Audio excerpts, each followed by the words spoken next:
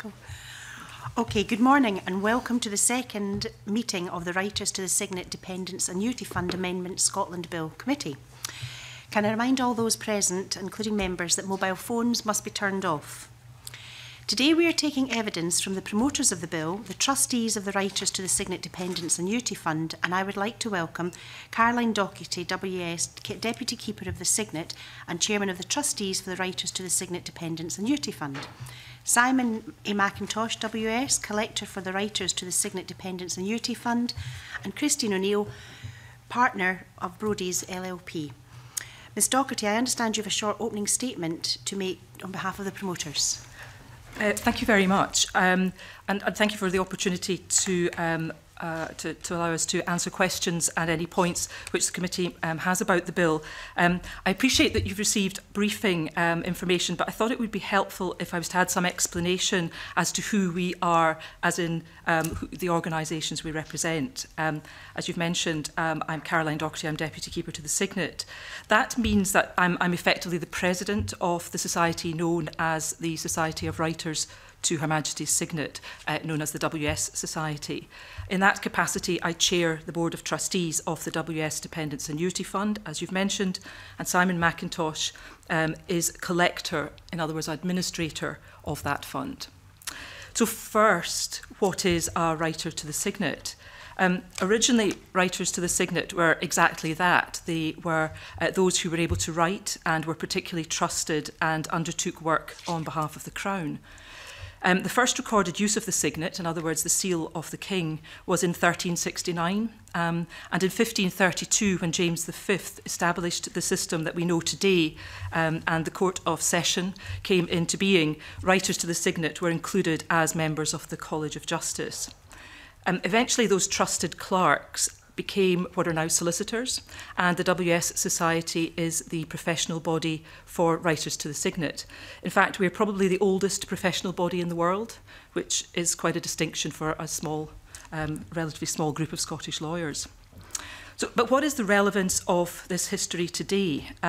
With the introduction of the Law Society of Scotland in 1949, the regulatory role that the WS Society had ceased.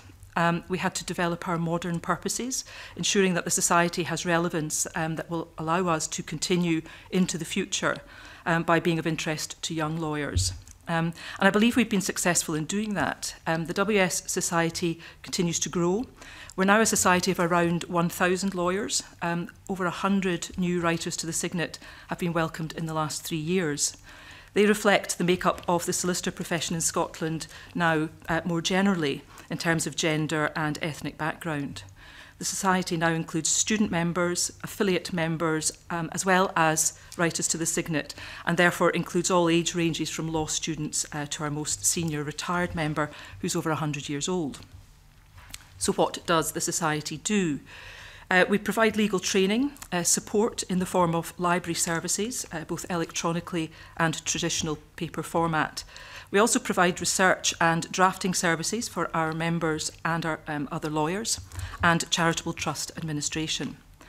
The Society owns the iconic Signet Library on Parliament Square, and maintenance of that building and its historic and valuable treasures has become an important part of our purposes. In recent years, we've opened up the building more generally to the public. Colonnades there is an award-winning destination for afternoon tea, and we're building a series of cultural events open to the public, lectures, discussions, exhibitions, performances called New Enlightenment. All of this combined with the history I've referred to, the fact that becoming a WS still requires taking an oath before an officer of state, the Keeper of the Signet, currently Lord Mackay of Clashfern, that makes the society attractive to some lawyers, those who are interested in what we represent, and the focus on high standards in legal services, which we promote through our purposes. So finally, I've explained what Writers to the Signet and the WS Society are. So that then brings me briefly to the separate and distinct body which is the subject of this bill, the WS Dependants Annuity Fund. Historically, the WS Society looked after writers to the Signet and their widows who might have fallen on hard times by ad hoc charitable donations. In 1803, this was formalised when the original WS Widows Fund was started up. All WS at that time, of course, were men. This was to provide benefits to the widows of deceased writers to the Signet.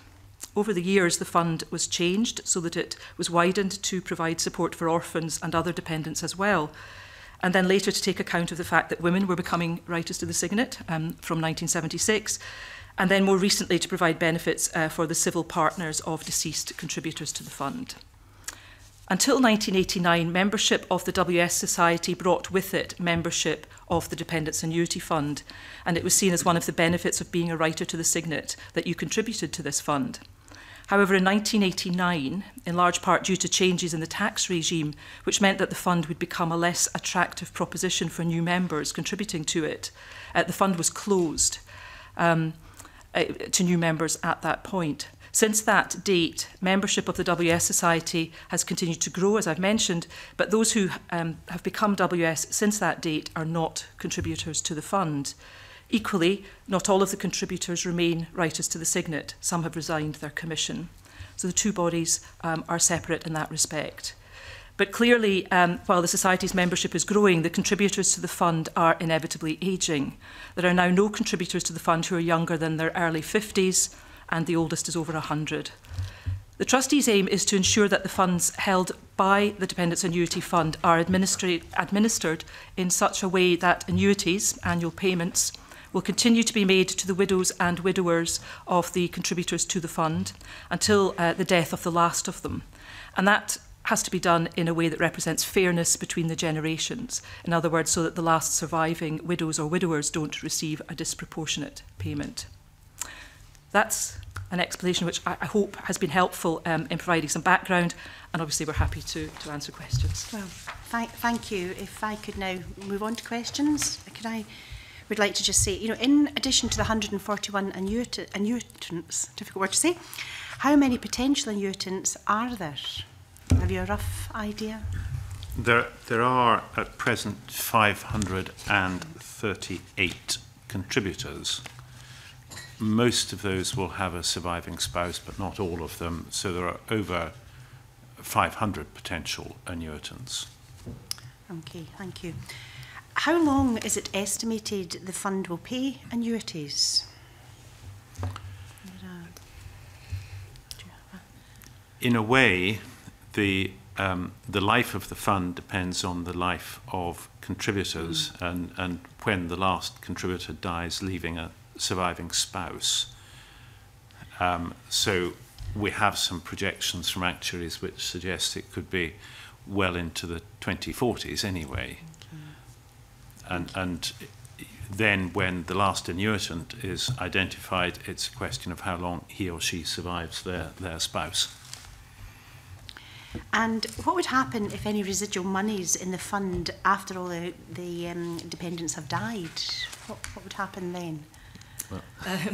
Well, I think that due to the purpose that or the aim rather that I mentioned that the fund has, that won't happen. So that the trustees will have to find a strategy that as I say, that means that won't happen. So the most likely end game for the fund, I suppose, is that at some point in the future, a product will be bought from an insurance company using the remaining funds. It's putting it simplistically, but that would then provide annuities for the remaining annuitants to avoid what you've just described. Okay, thank you. Could I now ask Tom to come in and review some questions?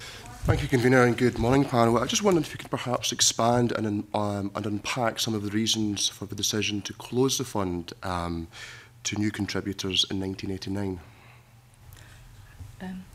I think none of us were directly involved at that point, but as Caroline Docherty has said, there were changes to the tax regime in 1988 relating particularly to the taxation of personal pensions and the introduction of the new personal pensions regime, which made for anybody new joining the scheme it rather less attractive to save in this way. And the then contributors decided to close the fund to new contributors at that point. But as I understand it, it was to do with changes to the tax regime under the 1988 Income and Corporation Taxes Act. Okay. Okay. Have you any further questions you want to ask at this stage? You want to, you can ask Mary Fee to come in, please? Thank you, and good morning. I wanted to ask for a bit more information about the definition of an actuary, because Section 1.1 of the bill would modernise the definition of an actuary. Now, an actuary is a fellow of the Faculty of Actuaries in Scotland or a fellow of the Institute of Actuaries. Now, I understand those two organisations merged in 2011, and this is reflected in the proposed definition. But I just wonder if you could explain in a bit more detail whether the existing definition has caused any difficulties since those two organisations merged, and if any views have been sought from either the Institute or the faculty on your proposals. I think it's fair to say that there have been no difficulties, and it's more on our part a tidying up exercise, recognising that change that you've mentioned has taken place. We wanted to tidy up the wording to reflect that new organisation, rather than it being because of any difficulties. Okay. Just to add to that, my advice to the promoters would be that as a matter of law, the change to the definition wouldn't be required, and that if there was ever any difficulty around the existing definition, a court would interpret it to include the new definition post-merger, so a court would take a pragmatic and sensible approach to the old definition. But as Caroline has indicated, it's a tidying up exercise. I should say that I have spoken informally to the Institute and Faculty of Actuaries about the change, and in due course, if this bill proceeds to the next stage, they have suggested they might wish to see a further additional concept of something that would be called a fellow of the Institute and Faculty of Actuaries, which will be their new title going forward, and therefore there would be a further degree of future proofing achieved by the bill. So anything that was changed in this bill would completely match whatever the faculty and institute decide to do? Yes. Okay, that's helpful, thank you. Thank you. Yes, in general terms, I would like to ask whether the role and function of the collector, I mean, what happens with that and how onerous is it? Right. Please shall I start on describe that? your own role. Well, as collector, it's as Caroline said in her introduction, I'm the administrator of the fund, so that involves liaising closely with the deputy keeper as chair of the trustees and with the 6 other trustees. I have to maintain good relationships with the collectors and annuitants through regular communications with them and dealing with their phone calls and emails. More specifically, in dealing with the contributors, I need to collect their annual contributions. I have to keep them informed about developments in the fund, for example, the latest actuarial report, which we had a couple of years ago, and meetings to do with that. I have to give them notice of the annual general meeting and any other general meetings they're invited to, and any informal consultations which the trustees are carrying out. And I have to deal with their general inquiries and get notification from them of deaths and marriages, for example. So that's really dealing with the contributors. And on the annuitant side, twice a year, I pay out the annuity to them, and I get their correspondence, or if an annuitant dies, I hear from their family and the annuity comes to an end. And broadly keep them informed of any developments to do with the fund as well. So that's the sort of external side of it. Internally, I keep the fund records. I deal with the banking arrangements. We collect income from the fund managers to fund the annuity payments. We prepare the accounts. We, within my office, we prepare the accounts for the fund each year, have them audited, have them approved by the trustees and sent to the contributors. We also deal with the tax compliance, so UK tax compliance, and we also seek tax repayments from other countries under double tax treaty arrangements. And so that's the compliance side. And then we're also dealing with the fund managers and receiving reports from them of their transactions, which go into our records for the accounts. We deal with the actuary and get their advice and distribute that to the trustees. And we're dealing with the auditor of the fund as well, so that we deal in the normal way with any audit queries they have and have the accounts finalised. And deal with Data Protection Act registration for the fund, and deal with the trustees' meetings, so arrange them, prepare the papers for them, prepare the minutes, and deal with follow-up and so on. So it's a very broad administration function for the fund. Okay, thank you. Tom Arthur, would you like to come in at this stage? Thank you, Convener. I think this brings us nicely to the substantive element of the bill, which is the role of the collector, essentially, or who a collector can be. Just let me begin by asking, I made reference to obviously the changes that occurred in 1989. Regarding some of the consequences that would follow with that, the diminishing pool of contributors, were any, I appreciate obviously you were perhaps not there at the time, but were there any effects and potentialities anticipated at that time as regards to who could possibly be a collector in the future as a consequence of a diminishing pool? No, I mean, I think it's clear that consideration wasn't given to it at that time. It was just something that I suppose in 1989 it simply, you know, it seemed, if it was thought about at all, it seemed so far in the future that it's simply a reactive element to the changes that occurred in 1988. Yes, and addressing an immediate concern as opposed to future-proofing, as this bill seeks to do. Absolutely, I think that's fair. And I think, in terms of the journey towards introducing this bill, was consideration given to any other courses of action, such as reopening the fund or such like?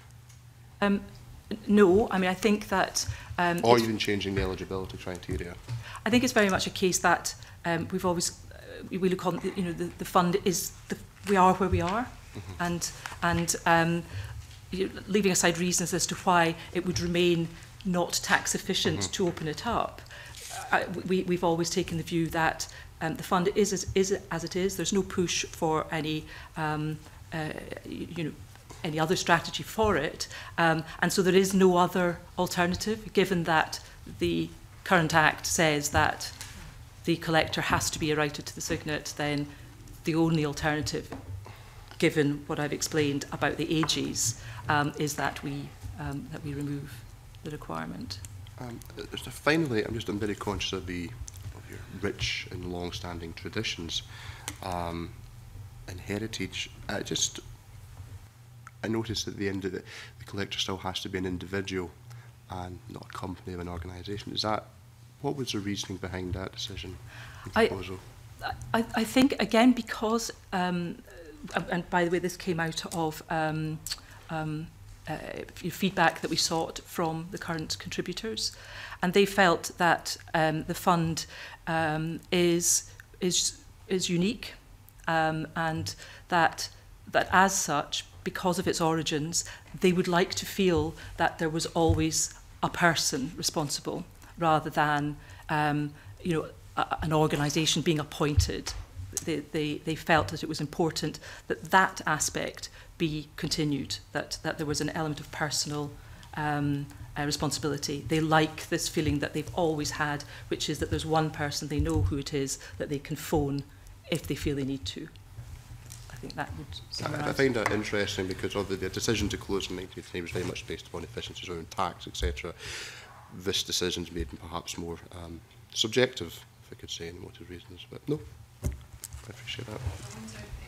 If I could just add one point about 1989 and the change that was made and providing for the change that's now being anticipated. I think one distinction just to be aware of is that the closing of the fund was something that was open to the trustees at that time to do in terms of the regulations that they're allowed to make. under the current Act, so it was something that was wholly within the control of the trustees. Had they wanted at that stage to make the change that's now being sought, legislation would have been required, so there would have been an extra step. So it wouldn't have been something they could have done in quite the same way as the closing of the fund was done. Just further thing, just in reflection, and a question to Simon Mackintosh. Given the sort of I suppose the range of obligations you have within the role, would you, of your opinion, would a professional organisation, would that provide greater flexibility and greater support, you think, than one individual could within the role of collector?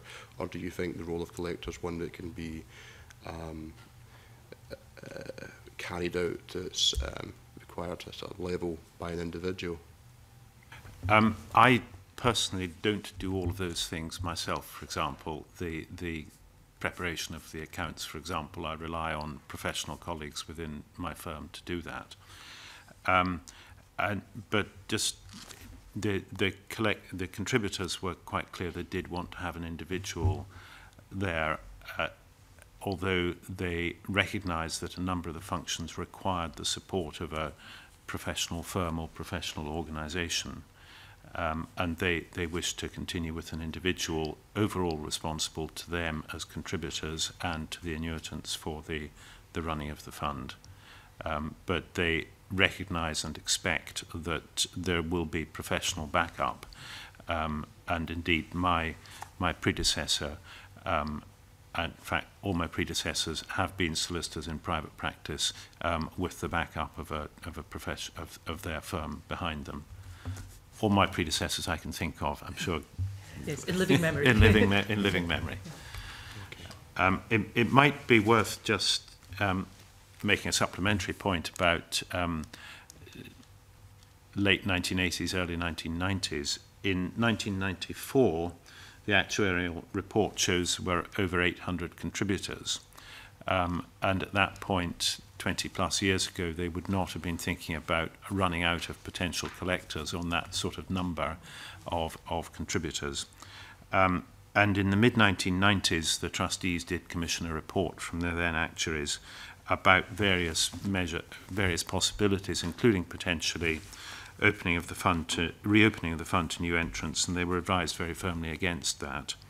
And they were also advised against merging with another fund or winding up in the near future. And the decision taken then, based on this advice, was to continue.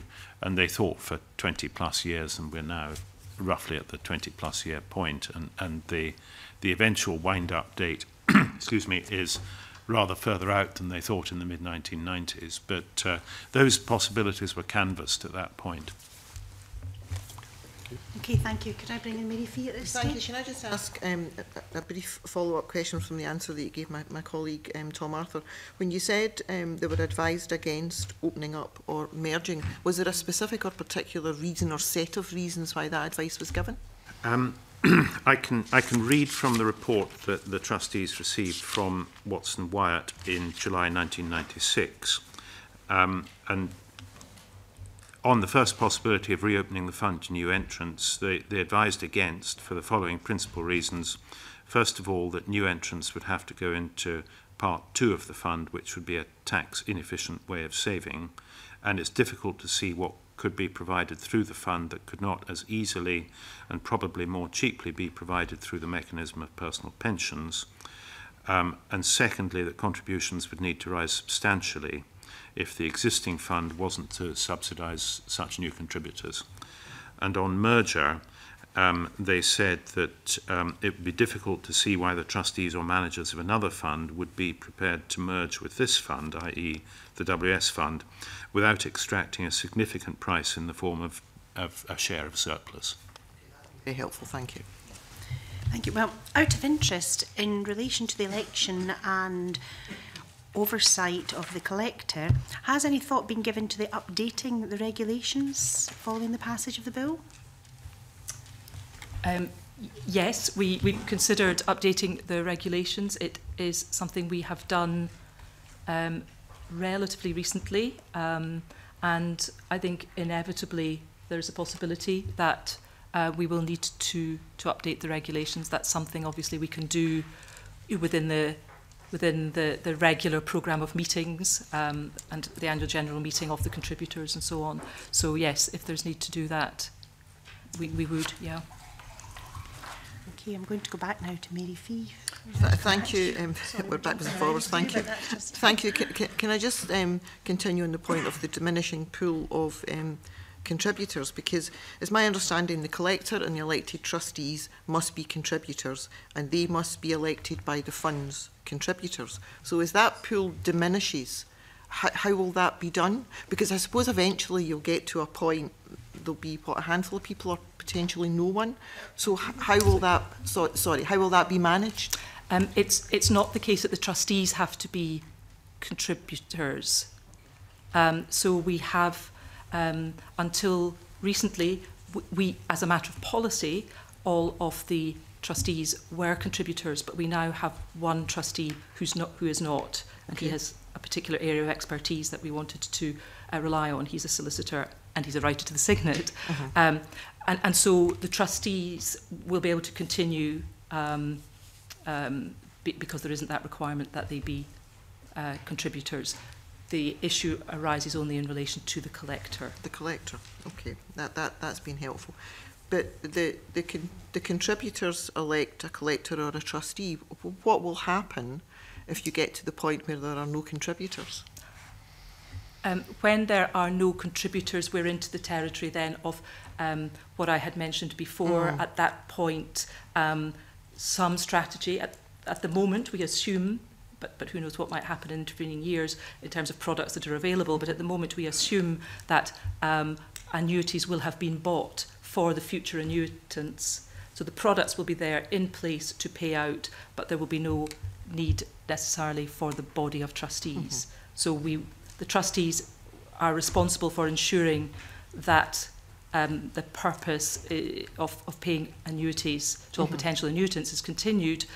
And as I say, they will ensure that there's a strategy, and that would probably be buying a product to ensure that happens. To ensure that happens, because you spoke earlier on about future-proofing and making sure the bill future-proofed everything. So I presume at some point you would be looking for, say, 5 years ahead, 10. You would plan so that you would know as the pool diminished, you would have to make alternative arrangements. Exactly, and that's something within the control of the trustees themselves. So the body of trustees is always very conscious that at any point it's looking 5 years, as you say, 10 years and longer ahead, and looking at the various possible options for the fund. Okay, that's helpful. Thank you. Thank you.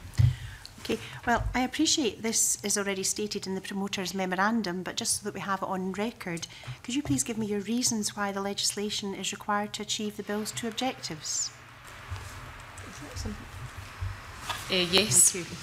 So the legislation is required to achieve the objectives because there is no other means by which the requirement that the collector be a contributor can be altered. It requires an amendment to effectively primary legislation. Okay, thank you. And I would just finally like to ask you, were there any opposing views voiced by the contributors at the AGM? About the proposal to remove that requirement? Yes. No, there were no opposing views. Okay, that's lovely. Thank you. I don't know, any further questions? No. Nope. No. Well, I would just like to thank you for coming along today and answering the questions so efficiently. Thank you. Thank you.